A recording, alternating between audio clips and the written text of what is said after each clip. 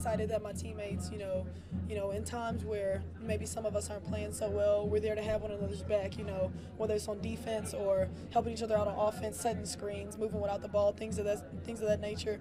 We were able to do that today, and I'm so proud of the effort that we gave. We could have laid down and folded towards the end of the game when we were down 10. I think it was 54-44, and we came in the timeout. We were like, y'all, this is not the time for us to give in.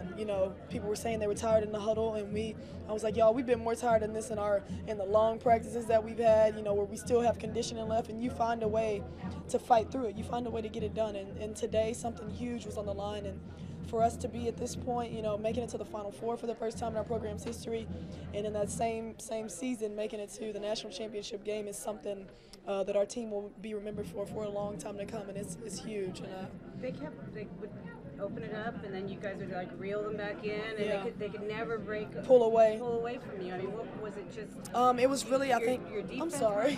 Or what? Go ahead. Yeah. In that last stretch, like I said, after the last media timeout, I think it was like 3:58 left on the clock or something. And we really upped the pressure. We got in our full court defense, and we're pressing them hard. We got some 5-second calls, made them call some timeouts, got some turnover, made them force some turnovers.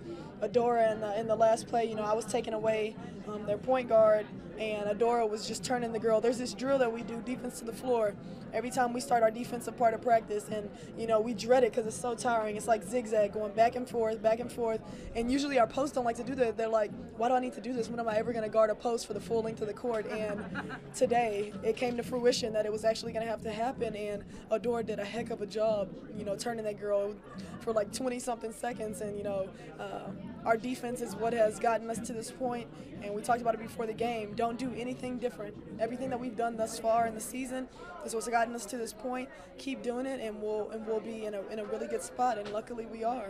Not even luckily, we work for it, so we're here, and it's awesome. How do you feel? How do I feel? Physically. I'm bummed. I really didn't want to play in the national. Had something back in College Station on Monday or what? I mean, physically, yeah, we're tired, of course, but like I said, when something huge is about to be on the line, we're going to find a way to rest up, get in the cold pool, get some fluids in our body, and we don't plan to make excuses. We've never been a team of excuses.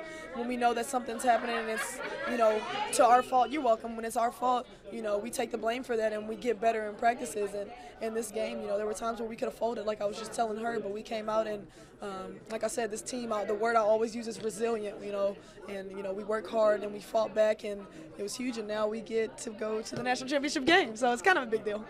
Has that sunk in? Huh? No matter what, you got one more game left, and it's the biggest of all? It absolutely has. Only 2 teams are always left at the end of the season who get to play the last game of the season, and we're one of them. And I always hoped that this would happen, but it's so surreal right now. It's so weird that it's actually here, and that we'll get to play in that game on Tuesday night. And I'm so proud of the way that my girls played, not just today, but all throughout this tournament and all throughout the year. There were many times where people doubted us. Nobody expected us to go be #1 Baylor. People were definitely doubting us, other than Aggie Nation, I'm sure. People definitely weren't expecting us to win this game, and I'm just glad that we could put all that to the side and play for one another and get the job done. So I'm beyond thrilled. What's been the key to the lack of fight in this team? Down 10, and you guys play pretty smooth.